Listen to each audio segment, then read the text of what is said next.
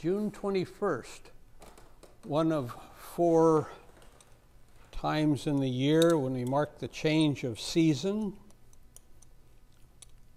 I have an electrotype from the Lewis Winter collection. What's coming up here is called the summer solstice. It is the longest day of the year, marks the beginning of summer. The winter solstice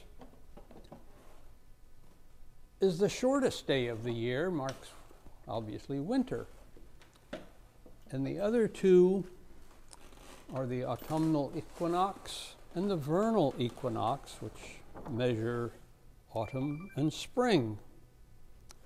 So here's to the beginning of summer, and if you live in Sacramento, it's probably going to be another hot one.